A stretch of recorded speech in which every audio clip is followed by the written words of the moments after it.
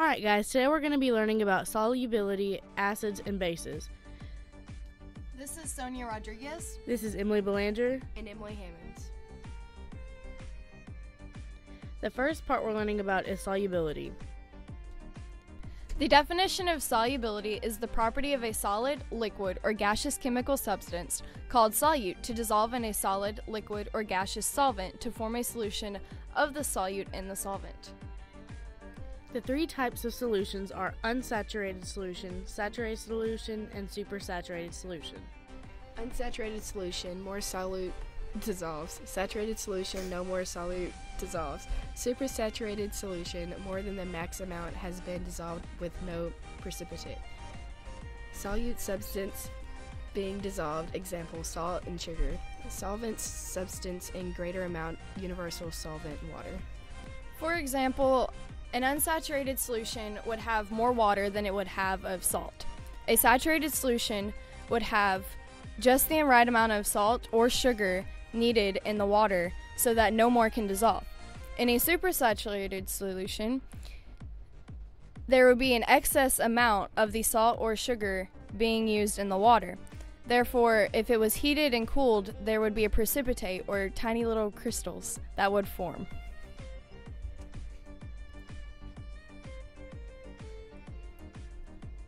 Solubility rules. Rules or guidelines for chemical compound solubility. The first rule is all compounds containing an alkali metal are soluble.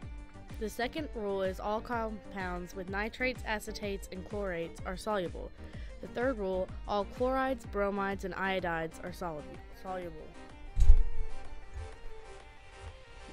Number 4. Compounds with sulfates in them are soluble except if they contain heavy metals, mercury, lead, barium, calcium, or strontium. Number 5. All hydroxides are insoluble unless they contain an alkaline metal, calcium, or barium. Number 6. All carbonates, phosphates, sulfates, and sulfites are insoluble except when Rule 1 is present. Some of the examples are below. For example, NaCl, which is the chemical formula for salt, is soluble because it is a chloride. The second one would be barium hydroxide, which is soluble. It would be insoluble if it were just hydroxide, but since it contains barium, it is soluble. Aluminum sulfate is insoluble because it is a sulfate, and sulfates are insoluble. Lead sulfate is soluble. It may contain sulfate, but it includes lead, so therefore it is soluble. Now we're going to move on to acids and bases. As you can see on the side, there's a scale. This is the pH scale. pH is potential hydrogen. The pH scale has a range from 1 to 14. pH is the measurement of positively charged hydrogen ions in a solution. Substances lower on the scale are more acidic, while substances higher on the scale are more basic. A few examples of the acidic substances would be gastric acid, lemon juice, orange juice, and even urine. An example of more basic substances would be bleach, soapy water, ammonia solution, even seawater.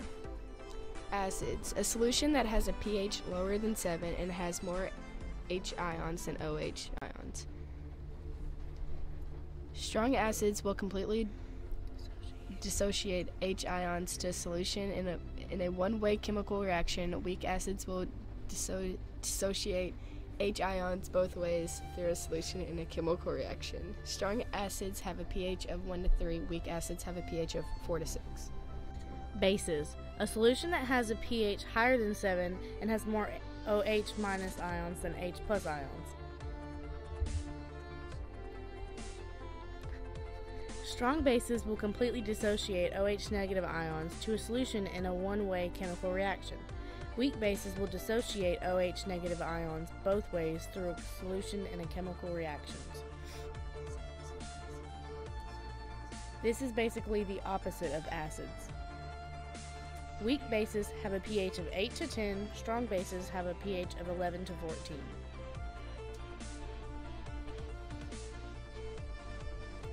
The neutral pH is 7. Pure water is an example of a pH of 7 and therefore is neutral.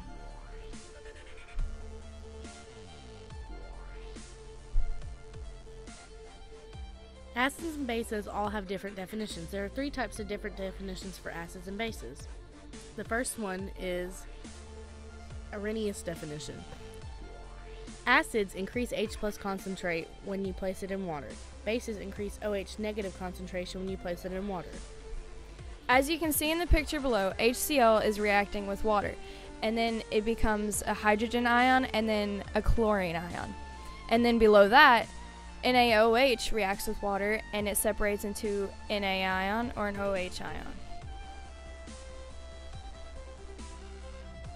Bronsted definition. Acids are a proton donor, bases are a proton acceptor. In the picture below, you can see the generalized Bronsted acid-base equilibrium. In the picture, the acids are giving away a proton and the bases are taking the proton in. The Lewis definition. Acid is an electron acceptor and bases are an electron donor. This definition is basically the exact opposite of the Bronsted definition. In this one, the acids are the acceptors, but they're not accepting protons. They're accepting electrons, as you can see in the picture below. The base is giving away an electron to the acids.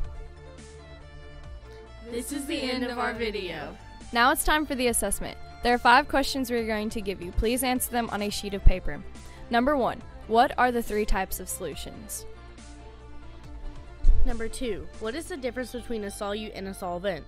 Number 3. What is the range of the pH scale? Number 4. What is neutral on the pH scale? Number 5. Give 1 example of an acid and 1 example of a base. Thank you for watching our video.